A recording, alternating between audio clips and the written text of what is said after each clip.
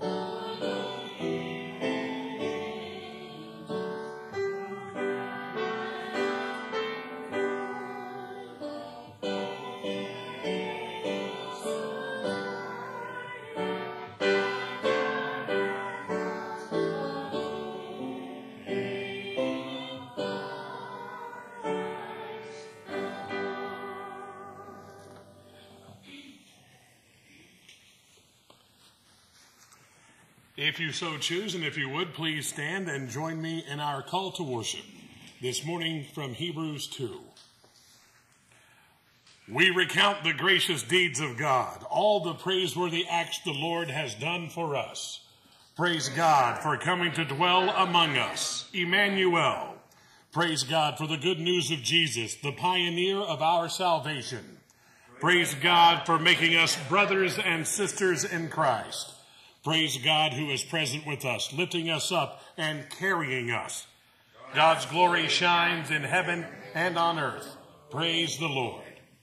And now our prayer of invocation and adoration. Exalted God, even as the heavenly hosts sang of your glory in the night skies over Bethlehem, even as the stars shone in the heavens, so we gather, young and old together, to recount all that you have done for us in mercy and steadfast love. No tyrant's threat or deadly act destroy the dreams and visions you have placed within us, for you have drawn us close. With all creation, we praise you and exalt your name forever and ever. Amen. Let's sing hymn number 28, Good Christian Friends Rejoice. Number 28.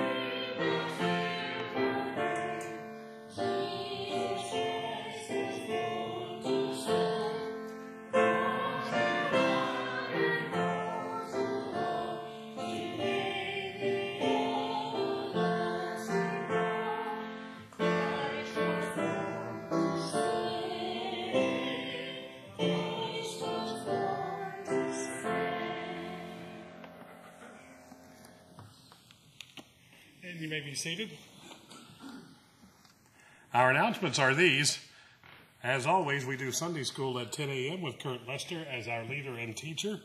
And I'll say it like I always say, if you're missing it, you're missing out.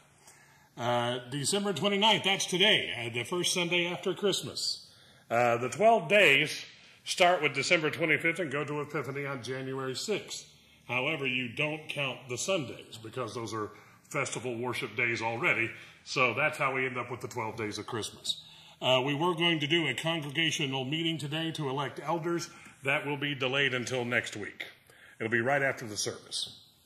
So that's January 5th, which is the second Sunday after Christmas, and that's when we will do the congregational meeting. It is also when we will observe the Epiphany of the Lord. The actual date of that is the Monday, which is January 6th, and that is the end of Christmas. Then we go back into ordinary time. So the pyramids will be green again, and I'll continue to call it extraordinary time, just because every moment here in this church is extraordinary. And as always, the storehouse is looking for non-perishable food items to feed our hungry, specifically peanut butter and pasta meals like Chef Boyardee in a can is what they're looking for primarily, because they're packed with nutrition more than you'd ever think. And you could leave them here in the narthex and we will get it to them. Is anybody willing to admit to a birthday? Well, they got you last time. You got me last time. Yep. How about joys? I'll start by saying it's a joy to be here. I know that once we had such a full house on Christmas Eve that everything seemed so empty, but I say it's still full. It's a joy to be here with you all today. I'm happy to report that Martha is home. We went to visit her last night. She's doing great. The pain is not nearly as bad as it was, and she's starting physical therapy at home today. Wonderful. That's going to be, she's going to have a lot of fun doing that. Yeah. I saw her, where she put on Facebook that she had escaped, and that's nice. Oh, that's so cute. Other joys? We had a nice Christmas day with some of my family. Wonderful. Did anyone have a bad Christmas? I don't know that I ever had one. Even when the one where I was driving from Chicago, Illinois to Logan, West Virginia, or Cow Creek, all in one day, on Christmas Day, but it was worth it. Even that one wasn't bad. My family and I had the privilege of meeting our twins this week. We went to an ultrasound, and so we officially met them. One boy, one girl. I won't ask if you could tell which one is the evil twin yet. I'll save that joke for another time. Lady Sierra. They're both gingers, right? Yeah, that's a blessing too and a joy. It really is. How about, other joys? How about concerns? I'll start with my mother, whose back issues have gotten severe again, and she is going to have a spinal surgery, probably sometime in January. Pain relief specifically is what we would ask for. Mildred talked. I've heard she's been in the hospital and had a spinal back rods put in her back. And also all those that are friends that we know that are ill. And all those traveling. We got 40 Shrewsbury, Grady Lester, and Burl Moore. And also I have an unspoken request. Don't forget Cody, Martha, Gladys, Joe, and Matt Lester.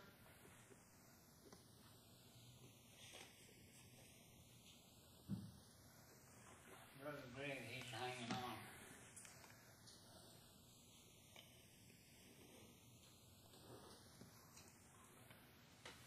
Don't forget Mandy. Her says she's under the weather. I think Deborah said Ann was, and Bruce.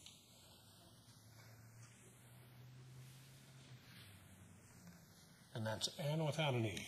I finally learned.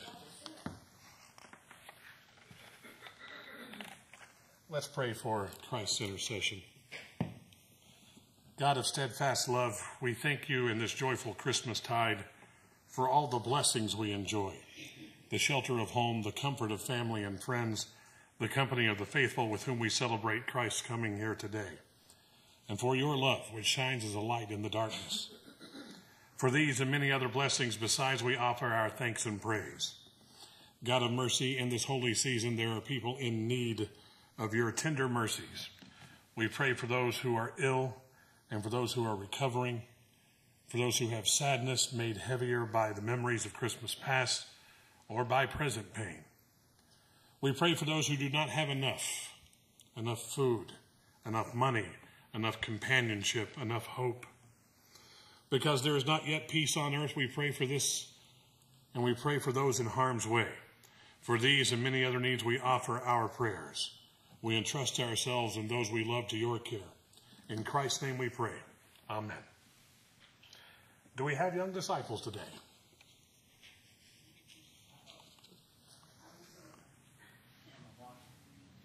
Young disciples. Really? Kids. All right. Then I'll save my angel talk with them for later. Brothers and sisters, Jesus became like us in every respect. He became a human being so that he might be a merciful and faithful high priest in service of God. As we confess our sins, we come before the one who was also tested by what he suffered, confident that he is able to help us. Let us now confess our sins now with our corporate prayer and then our silent and personal prayers of confession.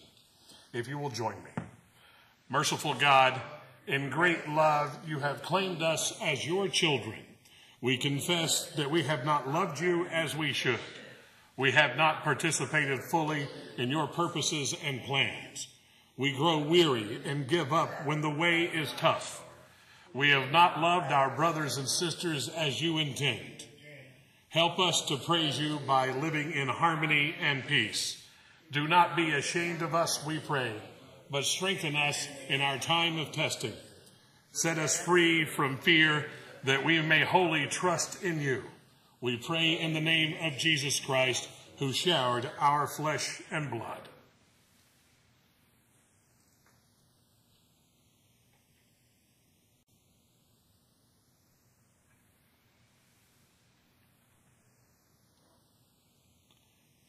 And let all God's children say, Amen.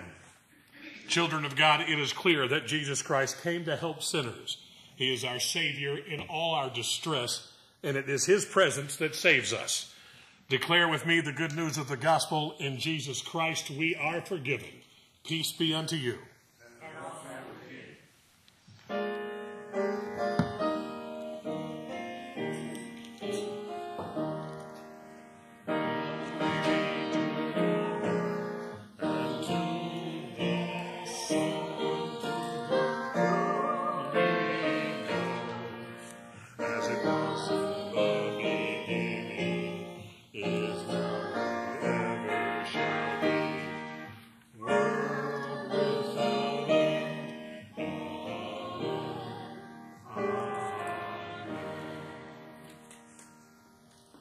Let's make a joyful noise with hymn number 31, Hark the Herald Angels Sing. Not Mark and Herald the Angels Sing, but Hark the Herald Angels Sing, number 31.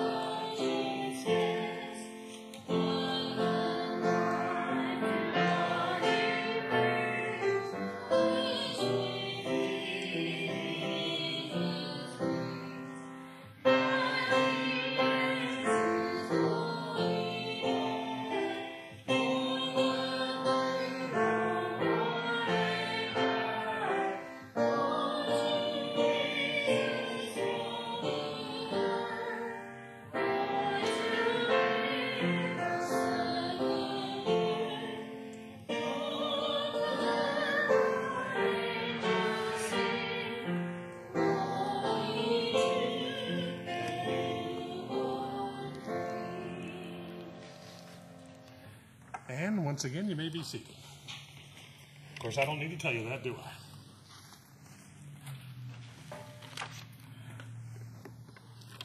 If you would join me in our prayer for illumination. Holy God, speak your word. Let those who hear guard the good treasure entrusted to them with the help of the Holy Spirit living in us all. Amen. A reading from the Gospel according to Matthew, chapter 2, verses 13 to 23. Hear now the word of the Lord. Now after they had left, an angel of the Lord appeared to Joseph in a dream and said, "Get up, take the child and his mother and flee to Egypt, and remain there until I tell you, for Herod is about to search for the child to destroy him." Then Joseph got up, took the child and his mother by night, and went to Egypt, and remained there until the death of Herod. This was to fulfill what had been spoken by the Lord through the prophet, "Out of Egypt I have called my son." When Herod saw that he had been tricked by the wise men, he was infuriated, and he sent and killed all the children in and around Bethlehem who were 2 years old or under, according to the time that he had learned from the wise men. Then was fulfilled what had been spoken through the prophet Jeremiah. A voice was heard in Ramah, wailing and loud lamentation, Rachel weeping for her children. She refused to be consoled because they are no more. When Herod died, an angel of the Lord suddenly appeared in a dream to Joseph in Egypt, and he said, "Get up, take the child and his mother, and go to the land of Israel, for those who were seeking the child's life are now dead." Then Joseph got up, took the child and his mother, and went to the land of Israel. But when he heard that Archelaus was ruling over Judea in place of his father, Herod, he was afraid to go there, and after being warned in a dream, he went away to the district of Galilee. There he made his home in a town called Nazareth, so that what had been spoken through the prophets might be fulfilled. He will be called a Nazarene. Friends, the word of the Lord. Now, this is kind of a rough part of Scripture, ain't it? Christmas is supposed to be about peace and joy, and here we are reading about the slaughter of innocent children and the Holy Family being forced into being refugees and fleeing to Egypt. In fact, this passage from Scripture is so unpleasant and goes against the grain of what we feel Christmas is so much, most of the time we end up just skipping over this. Of course, I don't do that, and much to your all chagrin, I don't tend to skip many things. The problem with skipping it is the same problem with skipping over any part of Scripture. There is a reason, or there are reasons, this was included. Now, I found one good reason. Matthew included this in his gospel. I'm sure there are many more than one, but I found one that I want to talk about today. Yes, Christmas is about peace on earth and goodwill toward all people. But there is a war on Christmas. Christmas does bring with it a conflict. Now, let's be clear about this. When I say there's a war on Christmas, I'm absolutely not talking about people saying happy holidays or calling something a holiday party instead of a Christmas party, or Starbucks using a plain red cup instead of having a Christmas tree on it or something. That is not the war on Christmas. If that's what you think the war on Christmas is, it just simply doesn't exist. None of that is a war on Christmas. The kind of war on Christmas isn't real. Look, it's like this. If you are offended or upset by someone saying happy holidays instead of Merry Christmas, or conversely, if someone wishing you a Merry Christmas instead of happy holidays offends you or upsets you, I don't know what to tell you. I just don't know what to tell you. I don't want to invalidate anyone's feelings, but I think you might be assigning meaning and importance to something that has no meaning or importance at all. I mean, if you are trying to force someone by law to not say Merry Christmas or to not say Happy Holidays, that might be something to worry about. Otherwise, that war on Christmas isn't real. And I don't know what to tell you if that bothers you. I do know what to tell you about the real war on Christmas, though. There is really one. It actually does exist, and we see it start right here in the Gospel according to Matthew. First thing I want to do, though, is address a part of this that comes up a lot in discussions amongst muckety-muck theologians and biblical scholars, of which I am not, we have no historical record of Herod's slaughter of the innocents outside of the Bible. There's no documentation for it. A lot of people say that means it didn't happen, that Matthew just made it up. So let me tell you a few things about King Herod. It is from the historical record outside the Bible. Herod was a paranoid psychopath who killed hundreds, maybe thousands of people. He killed half of the Sanhedrin. If you'll remember, the Sanhedrin was that 70-member high priest sort of Supreme Court of the temple in Jerusalem. It's the same group of high priests who illegally put Jesus on trial. Herod had 35 of them killed because of some minor political trouble that he felt they were giving him. This is the Sanhedrin. These are high priests. Herod just had them killed. He had scores of noblemen and other elites killed because he suspected they might be against him. They had done nothing. He also killed his own wife because he decided he couldn't trust her anymore. Herod killed 2 of his own sons because he thought there was a small chance they would try to take his throne. He was a paranoid psychopath. Do you think with all that high-profile killing, and we're not even talking about the killing he did to be king or to stay king, that was a real thing. We're just talking about his paranoia here. Do you think with all this high-profile killing that Herod sending soldiers to kill 20 or 30 peasant children would be something that made front-page news? It all comes from Herod's paranoia. The wise men came to him and said, "Show us the one that was born king." And that was all it took. It was all it took. Herod took it as a challenge to his throne, that someone else that was born king, that anyone would even say that someone else was king. So he ordered the killing of all males 2 years and younger in and around Bethlehem. Probably, if you go by population numbers, 20 to 30 children. It was this claim to kingship that went with Christ that started the real war on Christmas. It's this claim of being the Lord that continues the war on Christmas all the way to today. It is more than Herod or Caesar or other kings fighting against Jesus having authority above them. It is a rejection of Christ's lordship, his kingship, from all people in all times. Look at the persecution of Christians throughout all of history. It still continues today. Now, we don't see much real persecution here in our country. Before you ask, no, someone not saying Merry Christmas and saying Happy Holidays is not persecution. People not allowing us as Christians to force them to do and say what we want them to do is not persecution either. If anything, Christians are the ones who do the most persecuting in this country. Christians in this country do face quite a bit of ridicule and disrespect and insults, but not much in the way of actual persecution. However, Christians in other places in this world still face and are mired in all kinds of persecution. ISIS on Christmas Day killed 11 Nigerian Christians. Still going on today, this war on Christmas. That part of the war on Christmas is still going on, and it's awful, and it seems like it will always be there until Jesus comes back. But there's another facet, or another part of this war on Christmas, this real war on Christmas, that all of us, really all Christians, do face. And unfortunately, we are the ones being attacked in this war. And here's the worst part. We're also the ones doing the attacking in this war. All of us. And it's for the same reason that it's always been there. It's the reason for the persecution and violence. It's the reason Herod had and Caesar had, and the Romans.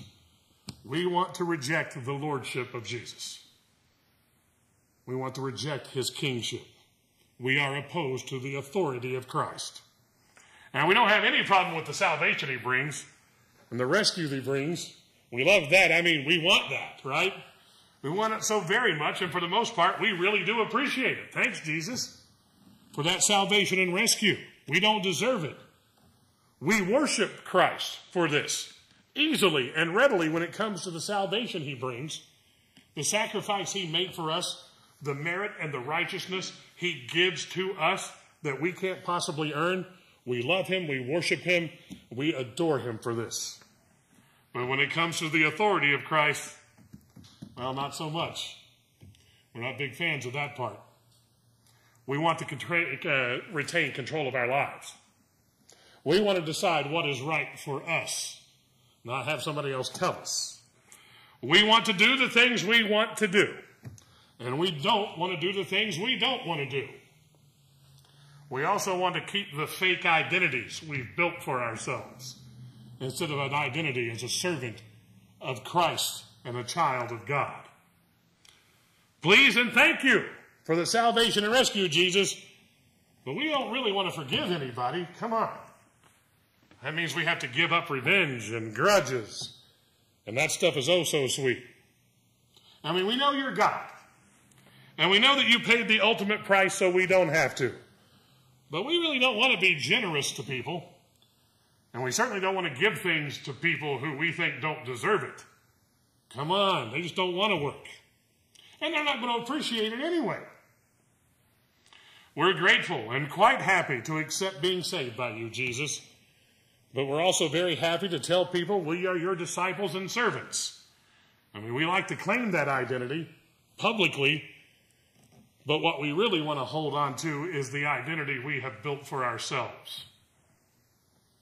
Like I'm a success, or I'm smart, or I'm pretty, or I'm rich, or I'm popular. Everybody loves me. I'm a great dad. I'm a great mom. I'm a big deal. That's the identity we want to hang on to. Also, we really don't want to do what you did and tend to the poor and sick and the widows and the orphans. We have our own desires we want to serve. We got things we want to do and things we want for ourselves. And serving all those other people is inconvenient. And a lot of times those people are super annoying. And they certainly aren't grateful enough. So thanks very much, Jesus, for suffering and dying and having all of our sins placed on you. Thanks very much for eternal life, but we really don't want any of that lordship stuff.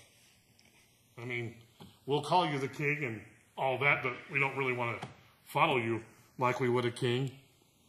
Because it means we have to do what you tell us to do, and we would rather do what we want to do. So yes, there is a war on Christmas, and it's a big part of it. A large part of it is us. The very people who claim Christ as Lord reject him as Lord. The war on Christmas is us, so very often. So that leaves us with one last question then. If Christmas is about peace and joy, or is it about conflict and war? The good news, a piece of the good news is it is still very much about peace and joy. The peace and joy that comes from the salvation and rescue Jesus gives us, of course. The peace and joy that comes from being free from the burdens of those fake identities and all the pressure it puts on us. When our identity is firmly rooted in our adoption into God's family of Jesus Christ being the King, we're free from those burdens and that pressure. The peace and joy that comes from knowing that no matter what terrible thing befalls us, in the end we will see nothing but joy and glory in heaven. So yes, Christmas is about peace and joy, but there is a war on Christmas, and we still play a major role in it when we do the things we do and reject the lordship of Christ. When we give ourselves over to Christ, the war is won, and it's joy to the world. Let us pray. Loving God, we give you thanks for the peace that comes from you. We also give thanks for your steadfast support when it comes to the conflicts. We know that you are the light in every darkness. Shine then upon anyone who is troubled. Shine then upon the troubles we have known. Help us to put our trust in you, for we are your children, and Christ is our King. We pray in the name of Jesus Christ, who taught us to pray, saying, Our Father, who art in heaven, hallowed be thy name. Thy kingdom come, thy will be done, on earth as it is in heaven. Give us this day our daily bread, and forgive us our debts as we forgive our debtors. And lead us not into temptation, but deliver us from evil. For thine is the kingdom and the power and the glory forever. Amen.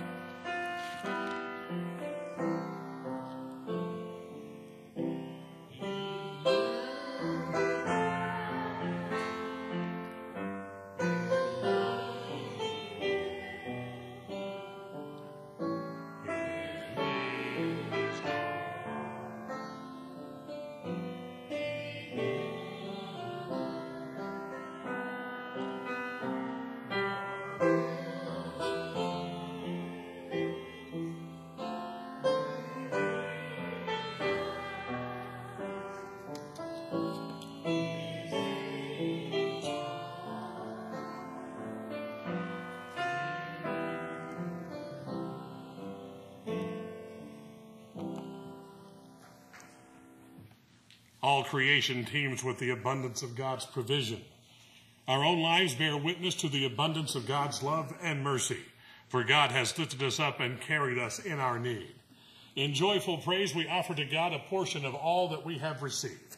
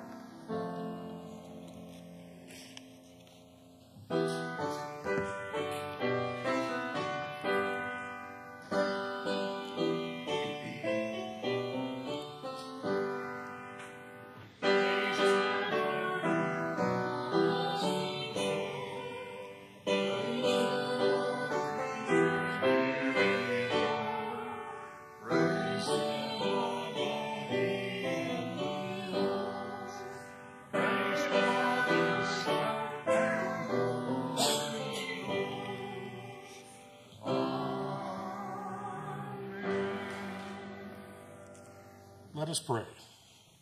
In this gifting season, O God, we are grateful for the gift of your dear Son, our Savior and our King, Jesus Christ. Receive, we pray, these offerings we bring. May they be used in the service of your grace and truth, dwelling among us. In Christ's holy name we pray. Amen. Let's sing hymn number 29, Go Tell It on the Mountain. Number 29.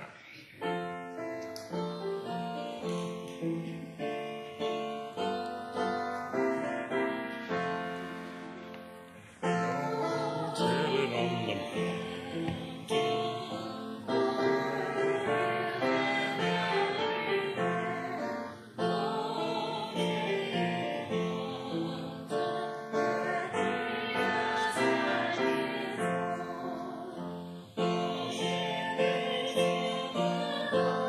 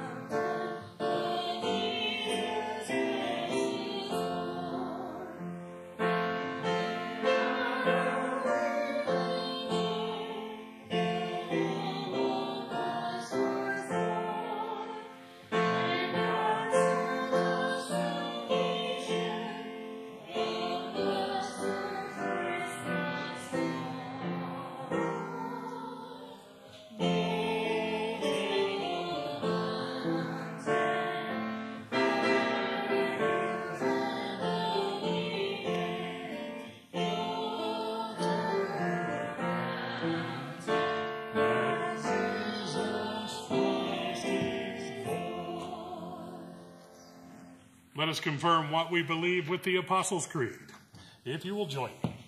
I believe in God the Father Almighty, maker of heaven and earth, and in Jesus Christ, his only Son, our Lord, who was conceived by the Holy Ghost, born of the Virgin Mary, suffered under Pontius Pilate, was crucified, dead, and buried. He descended into hell. The third day he rose again from the dead. He ascended into heaven and sitteth on the right hand of God the Father Almighty. From thence he shall come to judge the quick and the dead. I believe in the Holy Ghost, the Holy Catholic Church, the communion of saints, the forgiveness of sins, the resurrection of the body, and the life everlasting. Amen. Go out to share the good news with a world bent low from suffering and fear. Jesus Christ has come to help us and to set us free. May the God, the Creator, God, Christ the Savior, and God, the Holy Spirit, our advocate, guard your going out and your coming in, and be your strength and help in every time of need. Alleluia. Amen. First verse of Joy to the World is benediction response, page 40.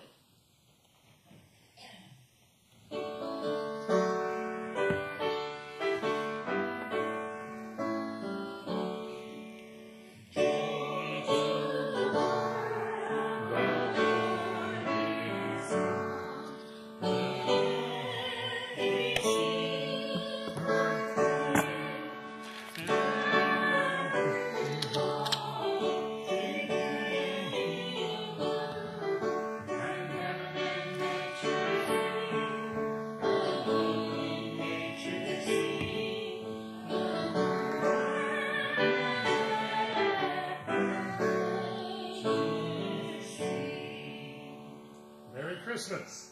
Merry Christmas. Happy New Year.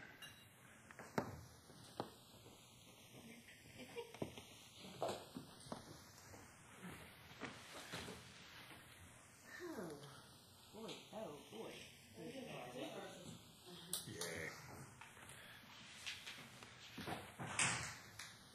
Every Sunday after Christmas. At least the last, well, now 3 years. It has been that way, and it's like that at Logan, too. Yeah, I think it's universal. Well, everybody's tired, sick, traveling, and they've already done an extra service, so it's.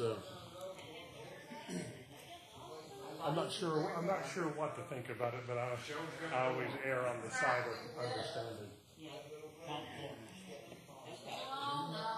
Thank you, Michael. Thank you. What's Thank you. that say, 22? What's that say? 12. 6? I'll be back in. Oh, that is Sunday school.